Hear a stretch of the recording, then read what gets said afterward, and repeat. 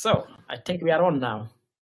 So welcome everybody. Finally, after going through the reviews of differential equations, we are finally starting with the quantum stuff.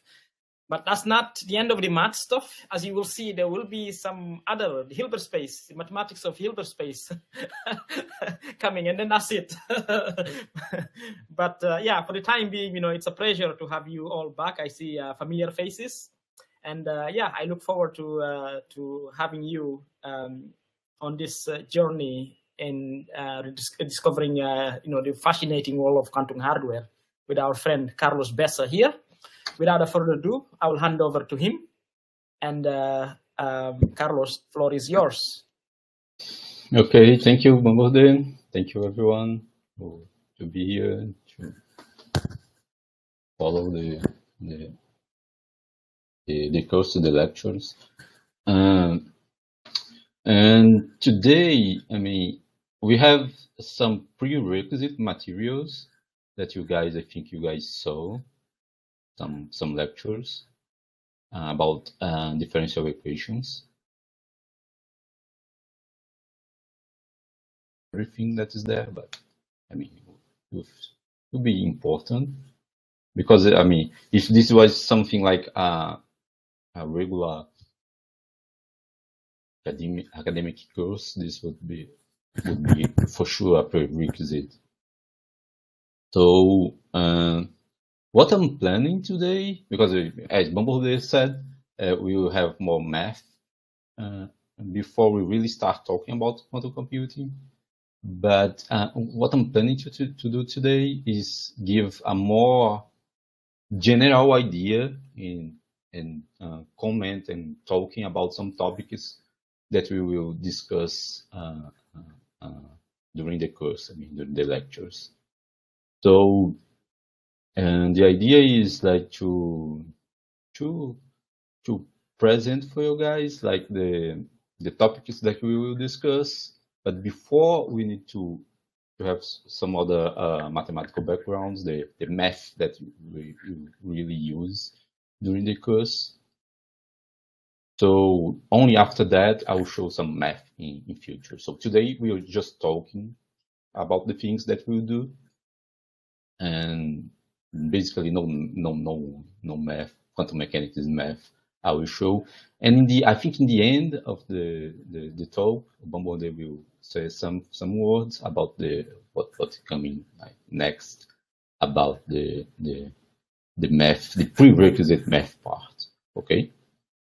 So the idea today is like let me go here if it's better. The idea is like to give an overview of the course, more complete than we talk in the Q&A section. So, but as I told you guys, today we will not see no math yet because I think some prerequisites is still needed to at least to most of the people follow. So okay. So the course, as I said in the Q&A section, we are planning like to have introductory courses about quantum hardware and hardware models for quantum computation, and I put some of them here. But this is the thing maybe for this year and next year to see all these models. And this first part of the course, we decided like to talk about this tree here, which is related in some sense. All the others are related to, but we decided like that these models will be best to for a start. And today I will talk a little bit with some more details what we will do. What we'll see during the course, and what the basic is like prerequisites necessary. So during the course we intend like to go into details. About the models and the math details. Talk about the physics and try to understand the physics and the math theory and the practical part of the models we are treating. But to do this, it's necessary some knowledge, basically knowledge about quantum mechanics, especially because it's where the theory are based. I mean, quantum computing, you need quantum mechanics to understand at least not everything from quantum mechanics in a regular quantum mechanics course, but at least the basics of the math we need to understand better. And this will come in next weeks. I mean, not today. And some knowledge that I will also show during the course about quantum optics and quantum electrodynamics. It will be also necessary, right? Because we are talking here about optical models and a little bit of electrodynamics. Quantum electrodynamics is also needed. So the first model we'll talk during the course will be the simple harmonic oscillator. That, I mean, we will see that it is not a good. It doesn't serve as a good quantum computer, but the theory behind, from the pedagogical point of view, it can illustrate some concepts about quantum mechanics, like the energy quantization, discrete energy models, states, discrete energy states, and from the practical point of view, it has applications in different problems in modern physics, right? In condensed matter, and especially in quantum computing. So we'll see the first model that we will learn, like how to quantize an harmonic oscillator, and how to, after we understand the physics and the theory behind it, we can apply for other models. Okay, so one of the other models is the optical quantum computing.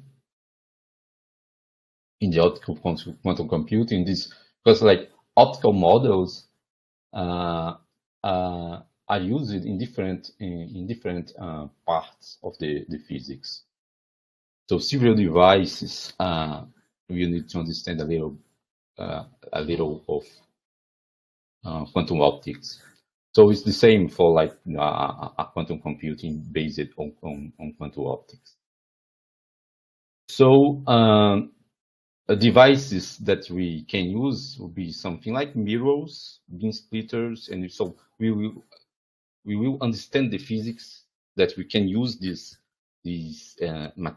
type of material to manipulate photons and to have processing of quantum information that is needed for quantum computation. So we will learn a little bit. I'll show in some slides some examples where we can use, for instance, like beam splitters to build like logical gates, like a Hadamard gate, something like this. So, but today I'll just show, I mean, just to have an idea, but the theory behind we'll see with details during the course, after we have this prerequisite understanding of the math of the Hilbert space. So, of course, we use photons, which are chargeless particles, and in general, they do not interact with each other, but we can use like optical materials to mediate this interaction. So we will see this during the course, how to do this, how nonlinear optical materials, slabs, can be used to mediate the interactions between photons and to carry the quantum information between one to the other. So other model we will use, the third model is the optical cavity quantum electrodynamics. So we will learn how to quantize the electromagnetic field. This will be important. And this model is important because in a cavity, we can access regimes that involve atoms and photons, for instance. So these atoms is related with some modes. For instance, here is one of the structure that one of the devices that we can use is they call like a Fabry-Perot cavity. This is something very simple. I mean, it's related with two mirrors, called here R1, R2. And we have like photons get inside and it bouncing back and forth here in these two mirrors. I mean, part of them are transmitted, part are reflected, and some get out. In the photons that get out, they are like what we could measure, I mean, output in a quantum computation. So we will understand this in the end of the course, because this is the third model that we treat. So first we will have like the simple model, that is the harmonic oscillator.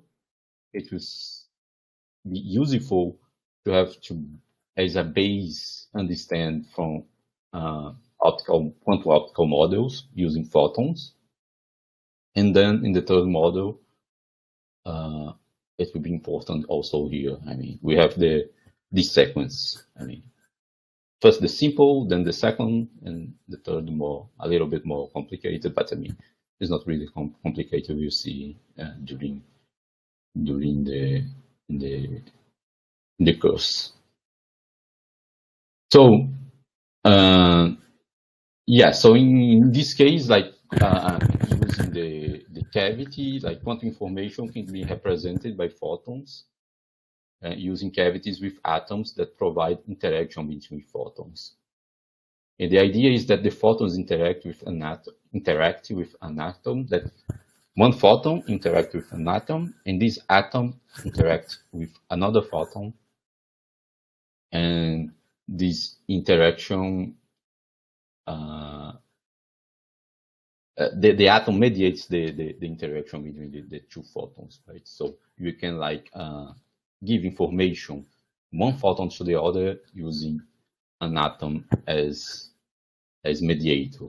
And of course, this mediation, like it introduces additional noise, and we will discuss a little bit about noise, this type of noise too during the course. So just to be more clear here, let me use here sometimes a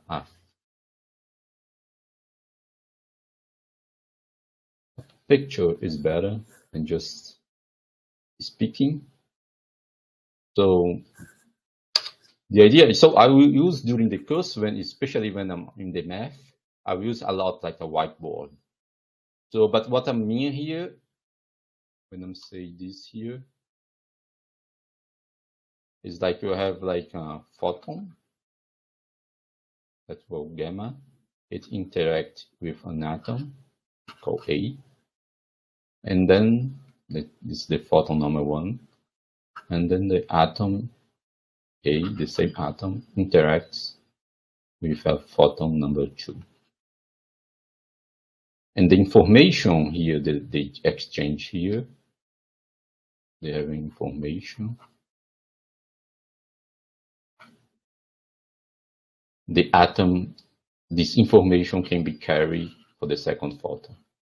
Okay, once photons do not interact with each other, I mean directly, but you can use some devices to make this interaction. And the cavity like that, it's important because you can increase this interaction, because this bouncing back here of the photons. So the photons will interact with atoms here inside the cavity. So this atom A will be here. So we see with details, okay, during the course. I mean, this is just a previous idea. So let's go back to presentation.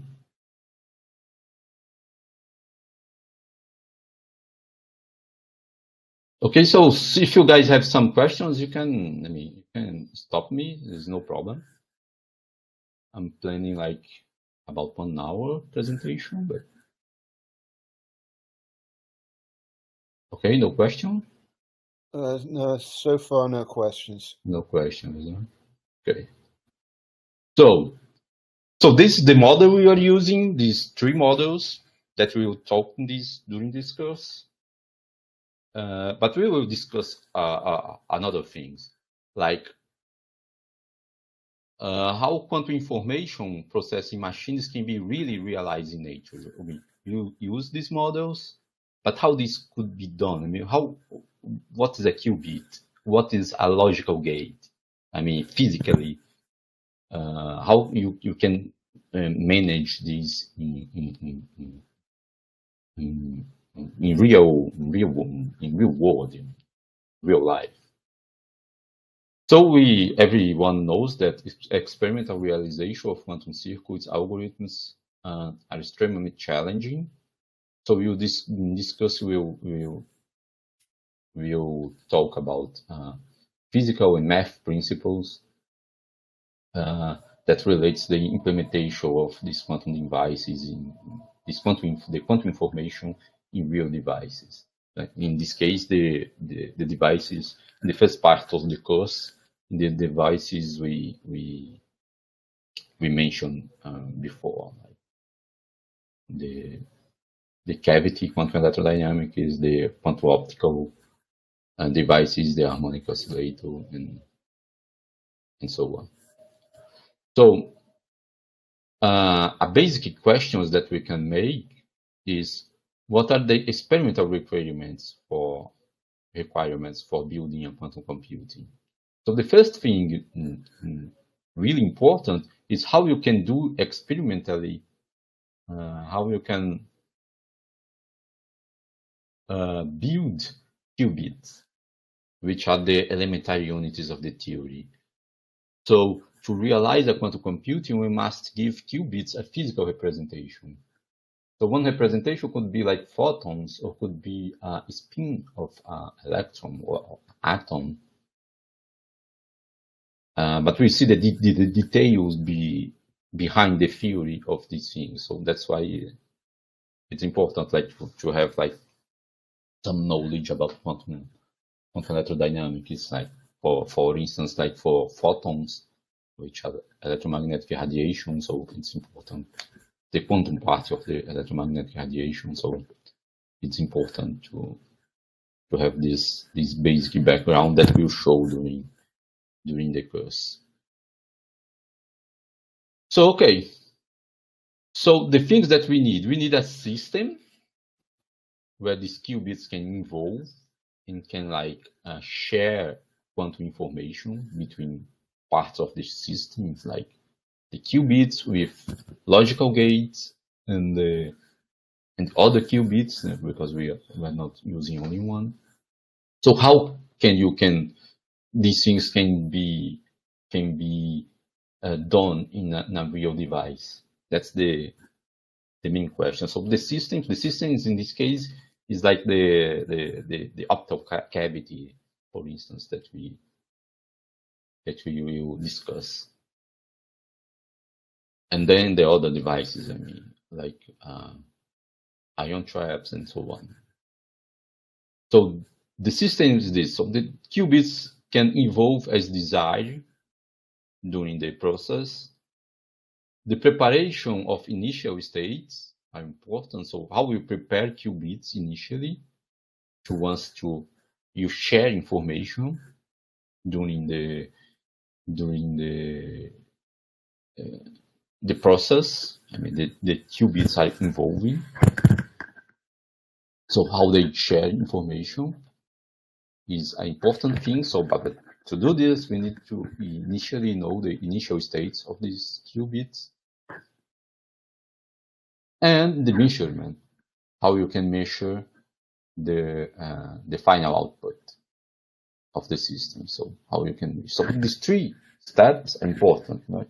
Initial state, the system, that's the development, where the qubits will involve.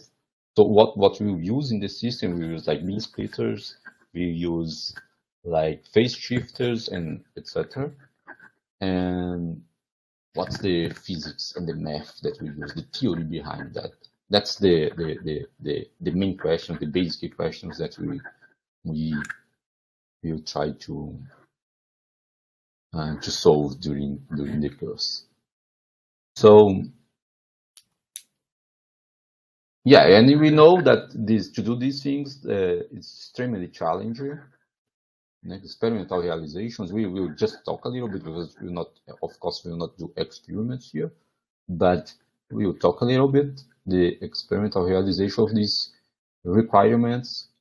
Not always is possible. For instance, like the harmonic oscillator, that is the first example we will use. We see that the theory is beautiful, but we can't like really do all the things, all the requirements necessary to have like a process of quantum information. So we have a quantum computing for this model, right? But the other models we discuss, we will see that the requirements are better. So examples that we can use like qubits. I mean, one example is nuclear spin can be a very good qubit because superpositions of being aligned with or against a magnetic field, external magnetic field, can last for a long time. I will show in the end of this lecture today one example of this. We will use like a very famous experiment in quantum mechanics, that is the Stern-Gerlach experiment, where we can use the notion of qubits to explain the results that the guys find. I mean, the experiment, Stern-Gerlach experiment, was done in the 20s.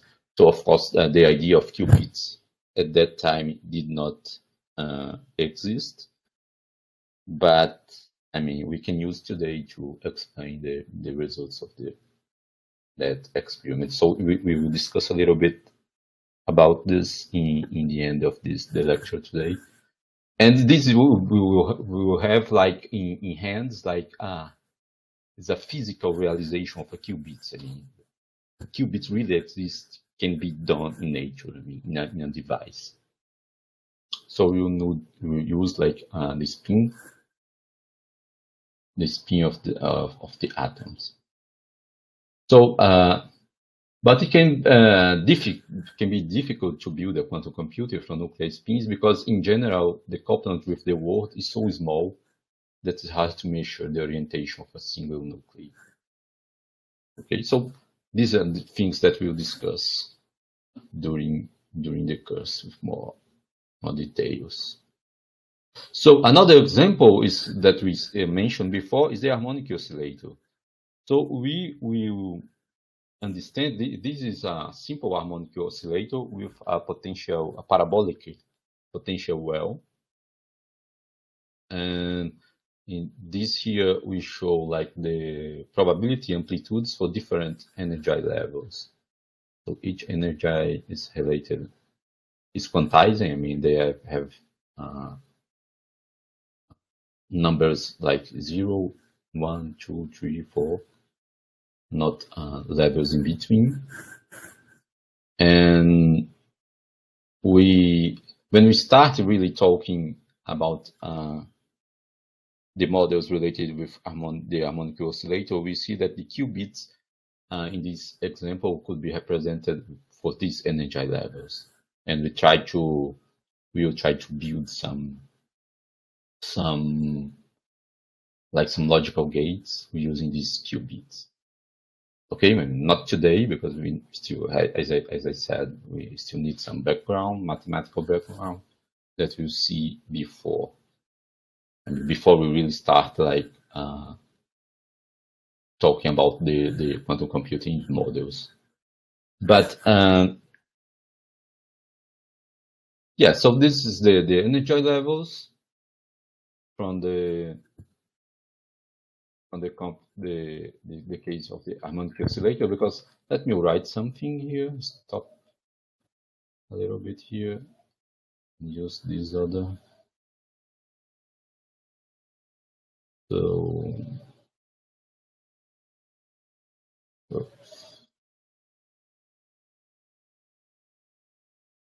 yeah, here. So when we will quantize so this is the simple harmonic oscillator. Oops. Simple harmonic oscillator with a potential well that is proportional to x squared, right? So this is the amplitudes that we find here for different energy levels, where the energy usually depends of n, and is in terms of h bar. Omega is a frequency, n plus 1/2.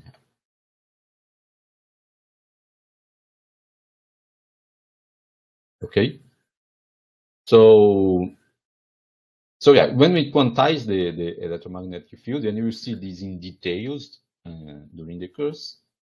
We have a picture like that, and we'll see that these energy levels we can use like to build our qubits. But we see that these have some problems, but the problems will need some math details that you see in the future. Okay. So this is the things that we will discuss about the harmonic oscillator. This is the main result, and we will learn how to find like this figure and how to bring this for the quantum computing side, right? Because this is a problem very, very traditional in physics, quantum mechanics books that everyone that had quantum mechanics courses in the past saw how to solve this. But we want to solve this, but also see the relation this with the quantum computing. Okay. Let's return.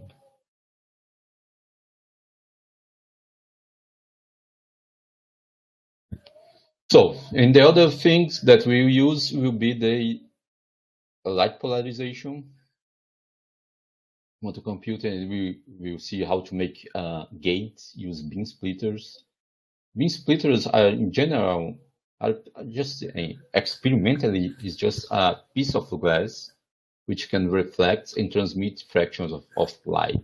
So you have light come here, photons. This is my representation of a beam splitter.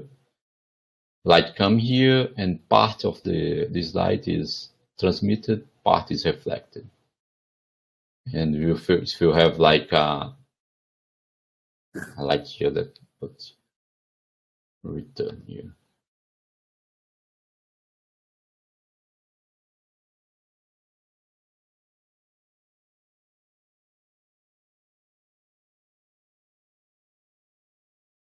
Okay. So if you call like this A, this is B. So part of the A here is transmitted, and part will be reflected in this way here. And B, part is transmitted, and part would be reflected in this way, right? In this way.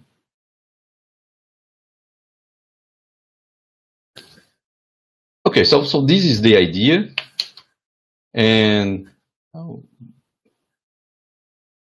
what we have, how you can like make gates using this.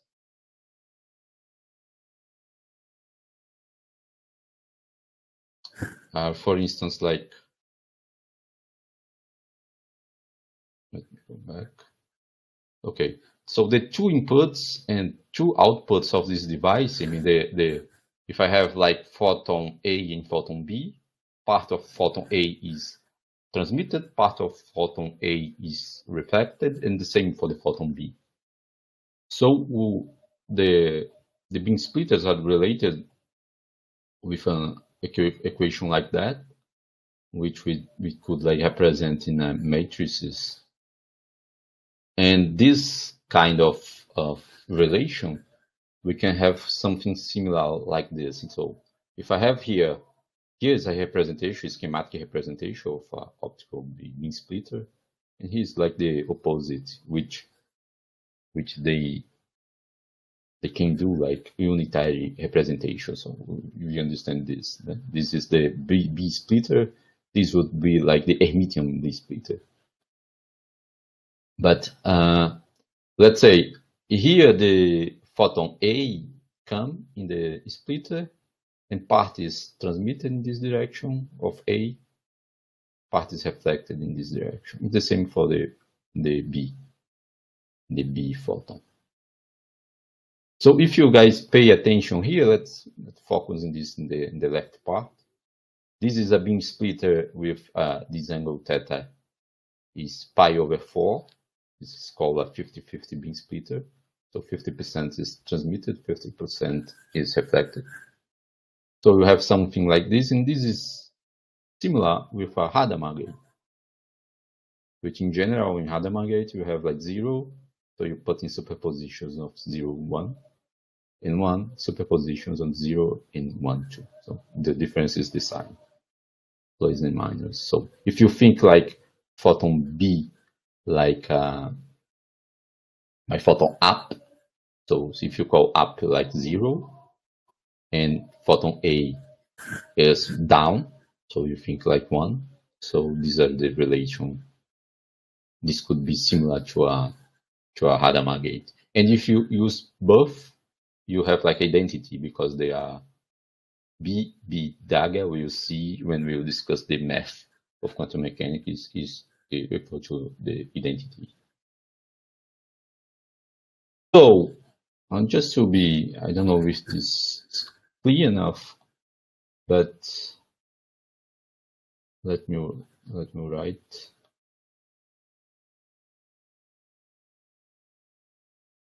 So if you see this equation here, we could represent it like A out, like in a matrix representation. That is more familiar.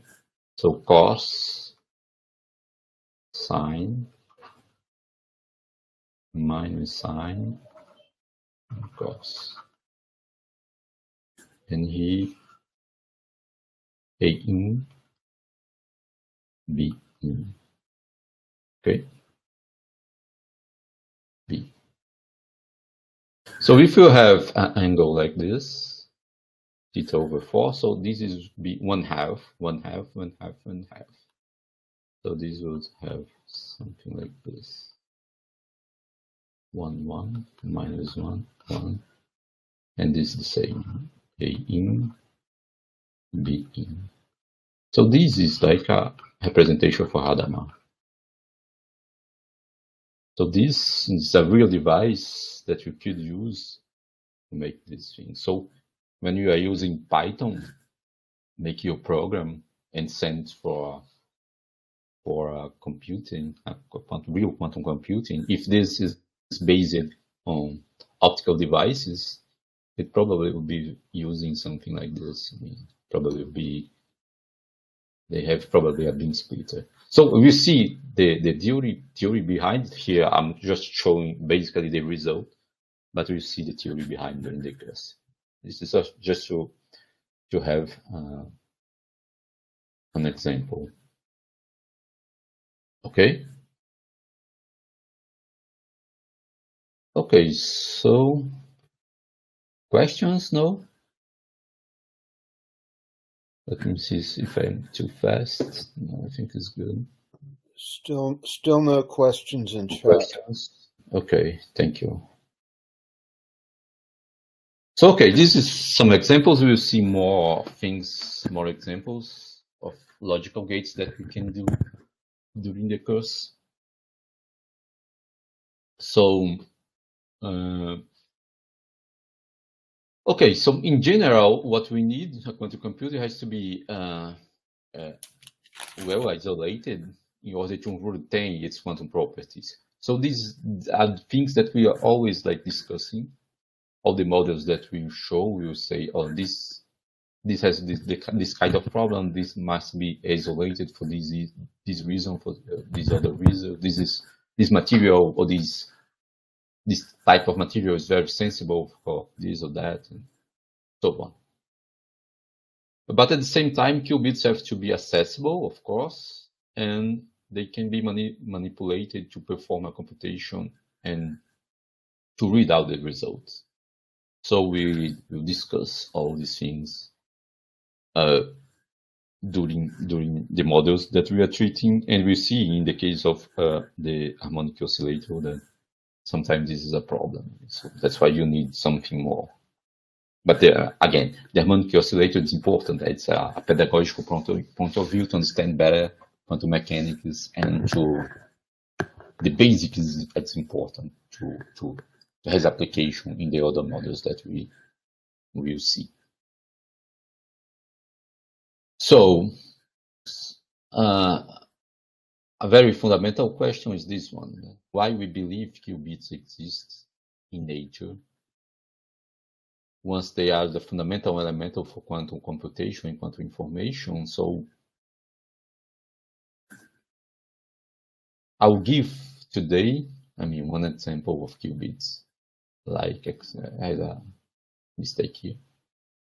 Typo. So, how do we know that systems with properties of qubits exist in nature? That's the main point, the main question. So I will explain here, it's the last thing I'll talk today about this very famous experiment, indicate that qubits structure was really exist in nature. And this experiment was conceived in the 20s. Of course, by that time, the notion of bits or qubits was not discussing yet. The Turing machines is from the 40s, right? So this is before. They have some explanation during this time. The quantization, they are related, in fact, with the spin of electron. That was the conclusion they have. But we will not get in too much details about this today. We will try to see how to explain this experiment using the qubits notion. Okay. There was a few questions came up. Okay. One was more of a comment. Please, could you be more clear in the writing the equations? Okay, my handwriting, I guess. Yeah. Okay, I'll try to do this when I'm doing the equations. Really, I need to get used with the pen. Yeah. But it would be when I'm doing the calculations during the course, I'll try to be more careful. Okay. The second question was, what is the dot in the figure of the beam split? Oh, this, I forget to explain, but this is just to tell the orientation. Okay. The dot is just to tell I think they have here, just to tell this part with the negative sign and the plus sign and different. This is just a schematic view, just to make the difference. This would be like the Blink splitter, and this is the conjugate of the Blink splitter. It's just to when you see the figure, the book uses this notation. When you see the figure, you understand.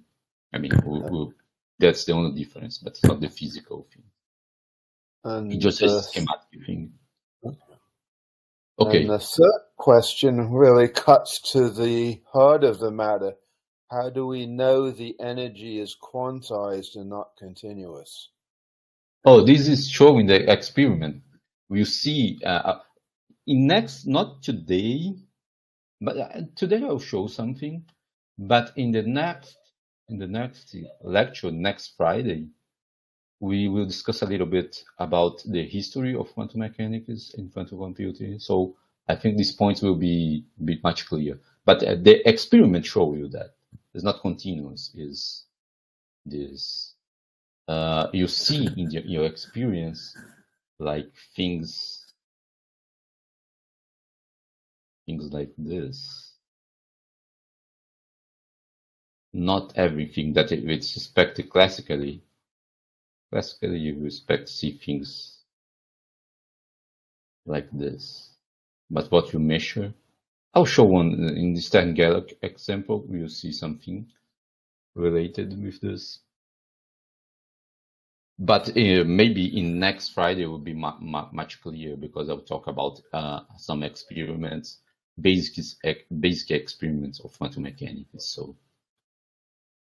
So if today is not clear the answer, maybe in the next Dantelou's next Friday presentation. Okay, more questions? That was it for now. Thank you. Okay. So okay, let's talk a little bit about this experiment. In the original, so the Stern-Gerlach experiment that was conceived in the 20s. In the original experiment, hot atoms were beamed from an oven through a magnetic field, and this field causes the atom to be deflected, and then the position of each atom was recorded. J was measured. So this is the schematic view of the experiment. So you guys have like here a type of oven, and in the original Stern-Gerlach experiment, they used like silver atoms, but then they realized that the things much simple if you use like hydrogen atoms, because they are simple. But the idea is they send the atoms here, and they pass from this type of apparatus here, which has a magnetic field, an homogeneous magnetic field. And classically, it was expected that measure something like this, continuous, which is related with the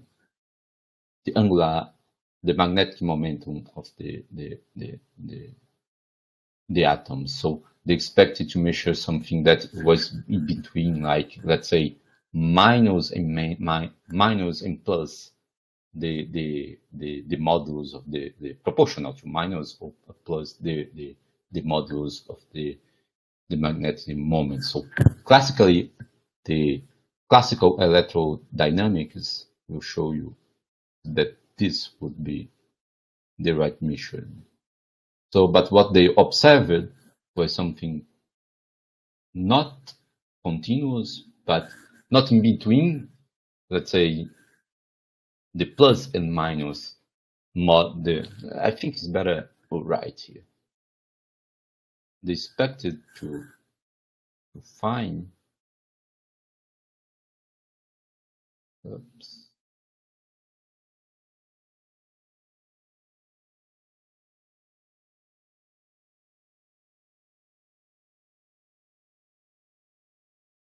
What Stern in Gerlach expected to find, because it was what the classical theory said.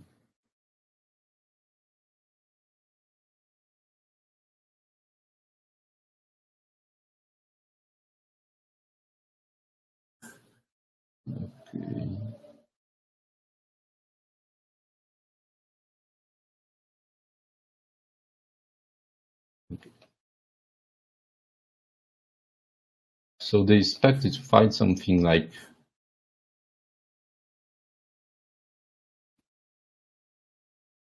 some reason. I don't know what happened. But they're expecting to find something like continuous.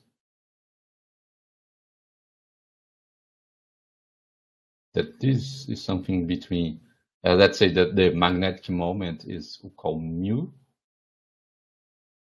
So this is the magnetic moment. So we expected to find something in between. But what they measure was something like this. Not this. But something like this. Plus mu minus mu. Something not continuous, but quantized.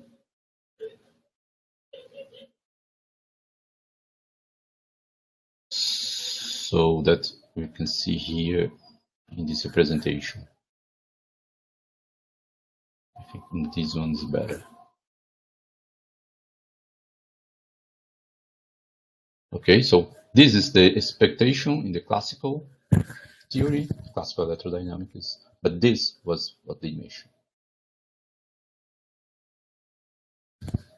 So something like this, which is proportional to the magnetic moment. Okay, so in this case, the only two orientations of the magnetic moment manifest themselves. So they did not, let's say here, span the entire range. Okay, like was expected in the classical part.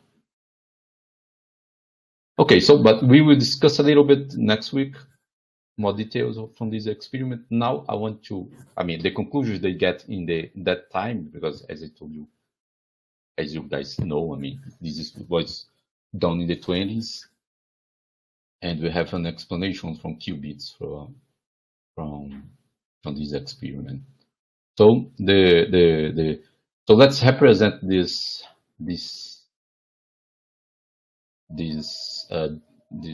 figure here in a schematic representation like this. So we have the oven here, and this what I'm calling SGZ is this guy here. Okay, so it's my Stern-Gerlach experiment, this magnetic stuff here, but it is oriented in the Z direction. Okay, so it is oriented in the Z direction, and I already know, because we know the results that they find. This is experimental results they find is like this. So I have an up and a down, up and down results, orientation. So, but what I'm doing here, I will block the down. Okay, I'll block the down. So the down, what I'm calling here SZ minus component, it will block, and SZ plus I'll let go through another SG experiment. So I'll have sequential of Stern-Gerlach experiments. So this one here on the left is the representation from this guy here, and this other here in the right is the same guy and also oriented in the Z direction. Okay, and I block here the down part. So SZ minus is down once it cannot go through the second Stern-Gerlach apparatus. So what happened here when this guy come here, the up part come, the atoms with up spin, what do they pass from the second Stern-Gerlach apparatus, and then when we measure only up part, atoms with spin up, okay, and no atoms with spin down. This is no surprise, okay, because the atoms with spin down is blocked here. So the result is okay, no problem. But the more interesting thing we'll see, instead using this Stern-Gerlach apparatus here oriented with the magnetic field oriented in the Z direction, let's oriented it now in the X direction. Okay, so till here is the same thing. So the oven, the atoms comes, and we have the Stern-Gerlach apparatus oriented with the magnetic field oriented in the Z direction. I block the atoms with spin down. I let only the atoms with spin up goes through, but the second apparatus here, instead is the magnetic field is oriented in the Z direction, it will be oriented in the X direction now. And when I measure, I will measure atoms with spin up in the X direction and up in atoms with spin down in the X direction. So up and down will appear again, but now with a different direction, right? Because I'm using like a different orientation here for the magnetic field.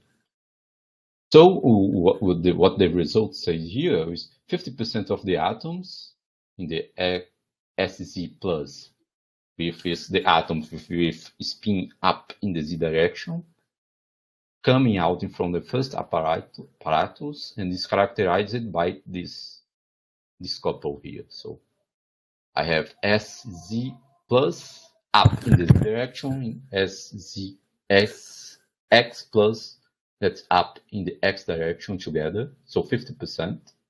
So it seems 50% of these atoms has 50%. The atoms here has 50% of SX plus, and the atoms here and also has 50% of the SX minus, so 50% up and 50% down in the X direction. Okay, so this is the measure. This was measured, and this is one possible explanation for this result. So, but let's do a third experiment. So a third experiment, we will have, again, till here is the same thing. So the second, it's here is the same thing. So I have the oven, the atoms comes.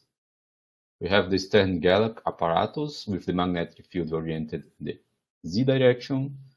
I block the atoms with spin down in the Z direction.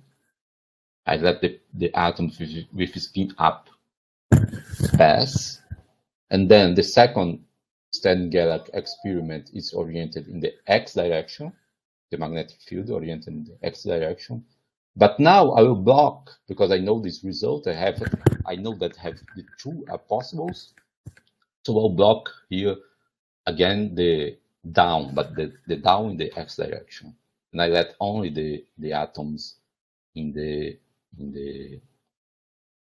up in X go through the third, now the third Stern-Gerlach experiment, which again I will put in the oriented in the Z direction. Okay, and the result is this. I measure the beams with spin up in the Z direction, but surprisingly, I will also measure with spins down in the Z direction. Surprisingly, because I have blocked all the downs here in the first experiment, and then it appears here again. So I don't know you guys, but every time I see this, I read about these things, I feel like my head like is going like upside down because how is expected that only this guy here would be measured, atoms with spin up, but not atoms with spin down once they was blocked here. But surprisingly, it appears here. And an explanation of this is we can use the idea of qubits. We can explain this from qubits, and this would have like a real experiment that say that, well, qubits really exist in nature. This is the qubits that we are used to discuss. Because the explanation is the following. Like, if you define SZ plus the atoms with orientation, with spin oriented in the up direction, in the Z, when the magnetic field is oriented in the Z direction, we could call this one 0, my state 0, my qubit 0. And the down, I could call them the minus, no, the 1, sorry. So the atoms down, the guys here, I could call them 1. So this is 0, this is 1. And when I have the second, what I'm calling here X plus and X minus, would have some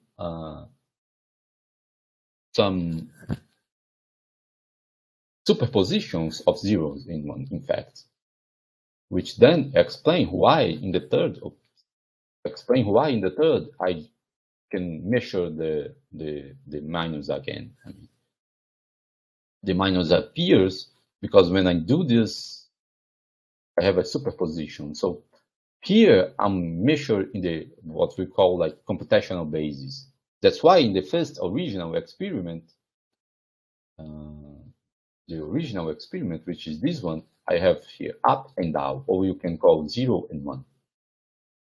This one, when I block the down, when I block 1, I can measure only 0 in the computational basis because the ones was like blocked. When I do this, and again I can make the second experiment, but now with the magnetic field oriented in the X direction, I can have this here up and down again. But in the X direction, this is because I'm measured in this basis, in the X basis. Sometimes we call this plus basis, and this is the minus basis. Okay, so that's why it appears the 2. And in the third, when I do this, I return to the computational basis, 0, 1, and that's why the 1 appears again, because in fact, when I do this 2, it's like I put in superposition the up and down. When I oriented the magnetic field in the first experiment in the Z direction and in the second in the X direction, what I did was put a superposition the spin of the atoms. So this is an example where I illustrate the existence. We can explain this experiment using the idea of qubits, and this illustrates that qubits can be really like observable and can be believable in nature. So this is an example using like the atoms, the spin of atoms. But we can see we will discuss a lot during the course using photons too. Will be really important. So, I mean, if you guys have questions, because I think this is the last thing I have to do. Here's coming next in the course. I mean, the next Friday I will talk a little bit, because I think it's important we get the context with more details about other experiments of quantum mechanics and quantum computation. And then probably in the other Friday we'll start the math and talk about the mathematical tools of quantum mechanics, the mathematical that will be necessary. I mean, as I told you before, you don't need to have to know everything in what a quantum mechanics book have, but at least the mathematical things that I think it should be important we to have. And I think Bombardier will talk a little bit about this in the end. And then I'll talk also about the postulates of quantum mechanics. And then we will start discussing and trying to understanding all these models with some details, more details. I mean, and I'll start doing the math and show you guys the things necessary to understand. I mean, today was just like a general idea, because I think it's important. We still have everybody that follow the course have this, especially this part here, that I'm not sure that everyone, I mean, understand well. This part, and it will be really important. So I think this is enough for today. I have 1 hour. So I don't know if Bumble is online. Not. Yeah. Yeah, Bumble. If you want to talk a little bit about the math